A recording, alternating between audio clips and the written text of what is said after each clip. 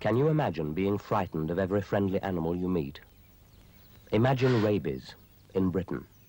All dogs will be leashed and muzzled. Foxes will be destroyed. Wildlife at risk. No animal may be moved in or out of the infected area. All cats will be restrained. Hey!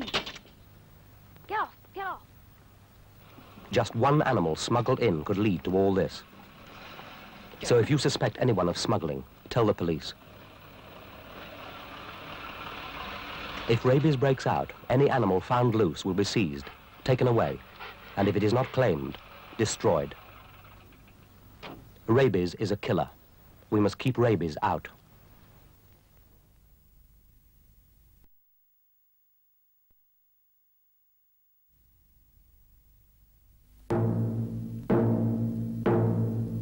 Attention! This is an official announcement. An outbreak of foot and mouth has been confirmed for this area, so take immediate precautions to stop it spreading to your stock. In particular, close off all entrances to your farm except the main one, across which you should lay a straw mat. Apply fresh disinfectant to it daily, provide facilities for disinfecting boots and vehicles, and keep all unnecessary visitors away.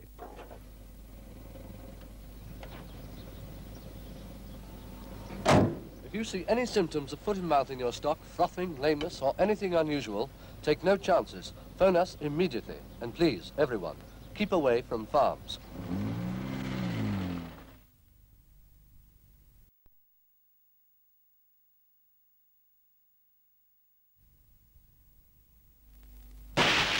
These are not telephone wires.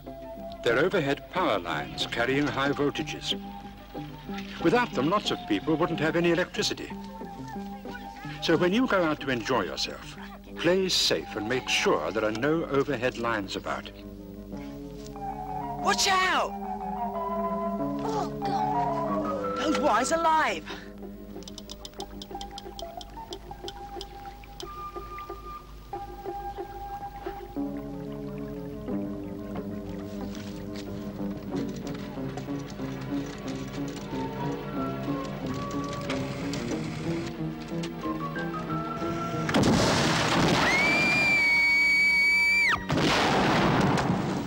If you want to have fun and stay alive, keep away from overhead power lines.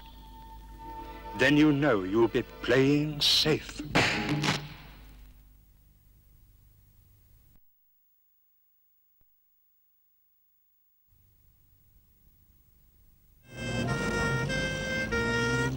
This is an emergency. Day and night, the ambulances are bringing the sick and badly injured to the hospitals. It's my finger. I'm afraid you'll have to wait. The patient's heart begins to falter. Cardiac arrest. This is an emergency. Actually, I don't think I pulled a muscle. This is an emergency.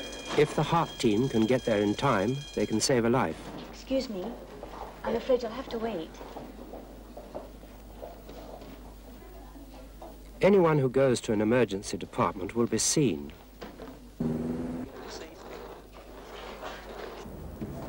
But the real emergencies come first. And you may have to wait.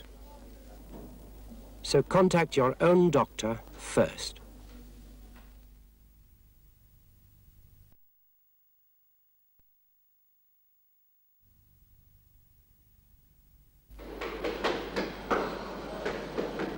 Terribly sorry I'm late. I know I had to wait hours for the bus. I am sorry. Oh, that's all right, Glenda. Oh, I'm so glad you could come along and star in my latest film. Is this a film what you wrote? Well, not exactly. Oh, what's it about? Blood. Blood? Oh, no, I can't. No, I'm sorry. No, I can't. No, it's the needle. The needle, is that what you're afraid of? Please, as a friend, don't ask me to do this. Can't, it's the needle. I can't. No, I'm not. No, don't make me do this. Please, don't make me do this. Please, You're overacting. Please. How dare you? I am not overacting. Oh, really? Meet Miss Jackson. She's volunteered to give blood. Sit down, Glenda. You told me you'd take me to Hollywood. No, Cricklewood. Oh, so do I sign this now? Yes, please. I think it's very nice of you, Glenda, and I think it's very nice of me. Can we talk about this? No, come on. Thank you very much. Bye, Glenda. She's just going to test my blood now. I see. There you are. Is that all you give? No, that's just the start. That's just to see if your iron level is okay. Oh, I see. All right? Thank you. Okay? Now it's your turn. Another fine mess you've got me into.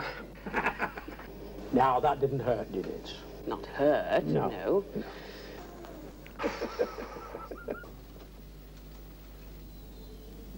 Was it painful? Not at all. So you For didn't once, he told me the truth. Nothing to it, is there? Absolutely nothing at all. Because it's the first time for you, isn't it? Not the first time for you, though. The second time, actually. Only the second? Oh, yes. The way you've been going on, I thought you got one of those silver medals or Well, bronze hearts or whatever they get. Well, it was just show business talk. You came on the bus, didn't you? It's because you were too mean to send a car. I'll give you the bus fare later. 27p. Will you take a check? I take back everything I said. It's extremely easy, totally painless. I haven't felt this virtuous in a long time. Glenda, just because you're a blood donor, there's no need to make a production out of it. Oh, all right. Let's go and have some biscuits and tea, Ern. Right. Tea, Ern? Tea, Ern? Tea, Ern? I asked you not to do that. Drive you mad, little fat friend. This boy's a fool. What do you think of it, sir?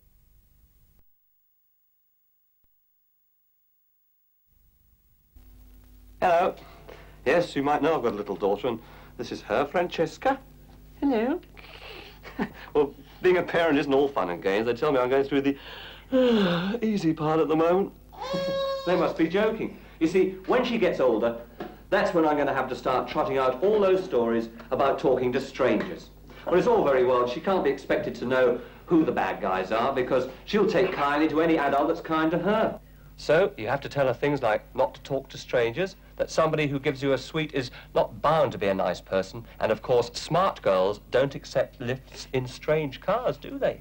And of course she must tell you where she's going, and you must tell her when she's going to get back.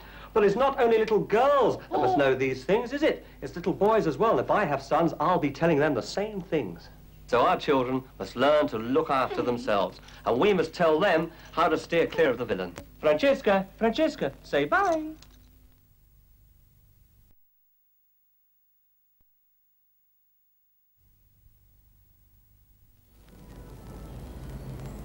Why do they do it? I know what I'd like to do to them. If they see anything nice, anything decent, They just have to spoil it. it's the same in the park. They've knocked out all the lampposts. And who pays out? We do. Oh, what's them doing it? Oh, say anything. What's the point? Kids do as they please. Look at the state of the new underpass. What about the bush shelter? Oh, and how long had that been up? About a week. Is that? Oh, the police ought to do something. It's the parents, isn't it? Well, we're parents and our children don't go around vandalising. Well, we hope they don't.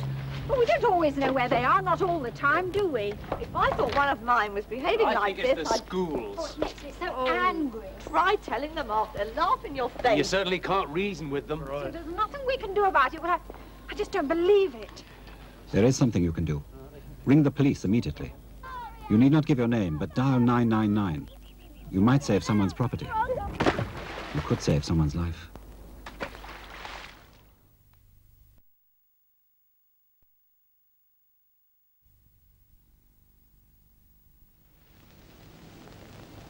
Judy, I thought the Fawcett's were away. They are, to the end of the month. Well, they've got visitors.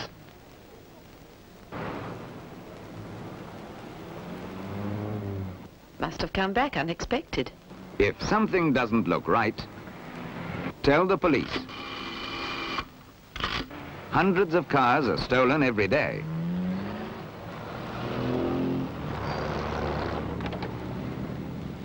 If you're suspicious, note the number and tell the police.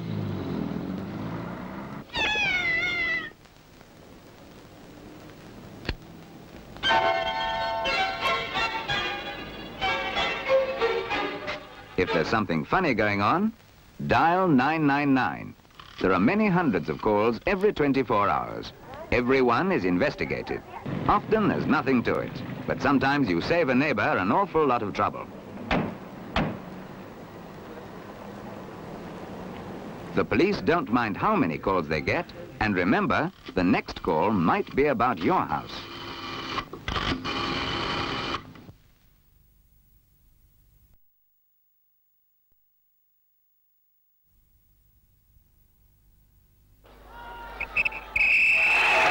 That was a game and a half, wasn't it, Fred? Yeah, but we should have had it sewn up by half-time. What we need is a bit more skill up front.